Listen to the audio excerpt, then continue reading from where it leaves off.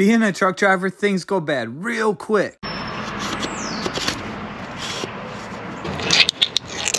So if you don't really know how to fix your own stuff, you might be a fish out of water. Preventative maintenance is super important. I mean, they teach you that in CDL school. Taking good care of your truck and the truck will take good care of you. Okay, yeah, I know. You probably think I learned how to grease my fifth wheel in CDL school. Well, a lot of you guys said I shouldn't do it like that, so here. Swipe or no swiping, I'm gonna do it like this. I just felt like doing it with my hand and squeezing it out of the tube would get all over the place. So one of you guys said use a glove, so I used a glove. He greased her up real nice.